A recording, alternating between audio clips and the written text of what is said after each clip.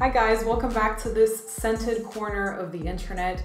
Today I thought that I would do a quick review of the new Creed Viking Cologne, so the cologne version of Creed Viking. Let's see if this is how a Viking should smell. All of these thoughts are my own and entirely my own only. Creed Viking Cologne is a brand new release from Creed.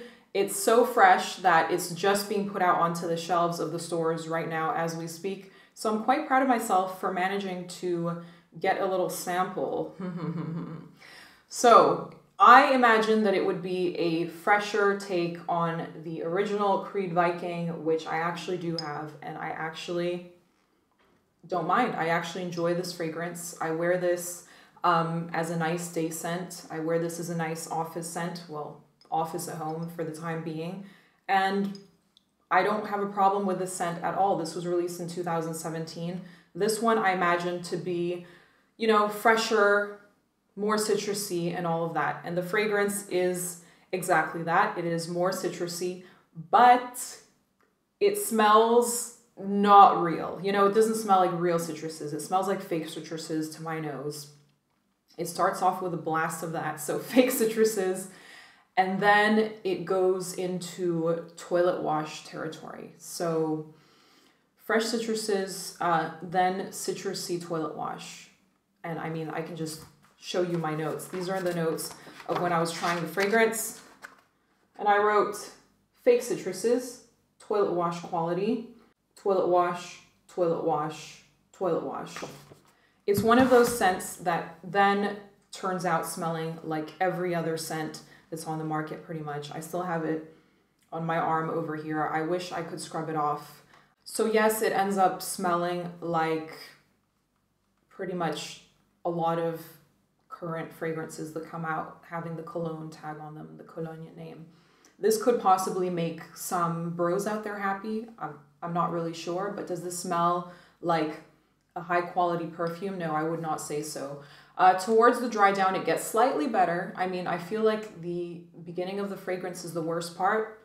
It slightly gets better towards the dry down, where you get a little bit of that old Viking DNA, but it's like a teaspoonful of that, and then like a gallon of the citrusy toilet wash again. But this is just my opinion, and it could be that you enjoy Creed Viking Cologne. I would, for the time being, just recommend that you stick to the regular Viking if you do like the scent profile. There are also a lot of people who don't even like this one. For me, personally, I enjoy it because it has a lot of pepper in it, and I'm a sucker for peppery scents. So a lot of pink pepper. I'm not sure if this is how Viking smelled or would have chosen to smell. I kind of feel like the name is a little bit misleading. I mean, when I think Viking, I would think, you know, strong, woody, all of that, but this is not a strong presence fragrance. I would say this is perfectly unisex. I wear this with no problems whatsoever. Hold on, let me show you what a Viking might have smelled like. I feel like a Viking would smell more like this, you know, Bohemian by Swedoft. This starts out with oud, like oud in the opening, like wow. So this is a crazy fragrance. This is absolutely daring, not for the faint of heart, not for everybody, but this is more of what a Viking would smell like to me than this soapy, peppery scent. Just saying, if you're looking for that effect. This was also created by Swedes, so whereas this was created by the Creed French people. Yeah, my Danish side is just not satisfied with the marketing of this one. But like I said, it's a nice scent. It's a good go-to day scent.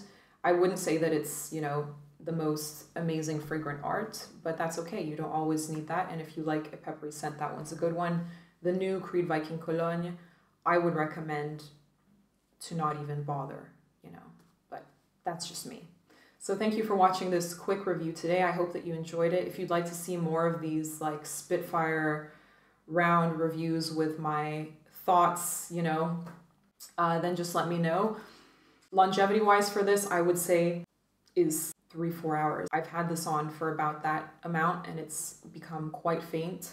I would say that the sillage is probably quite strong in the beginning. I mean, it has a strong sillage for about an hour or so, and then yeah, lasts about 3-4 hours. So there you go, performance-wise. Please leave me a comment below with your thoughts on Creed Viking. Creed, let me have the whole spiel on Creed. I know that some people, it's like a love or hate brand. So let me know down below, and I will see you in my next video.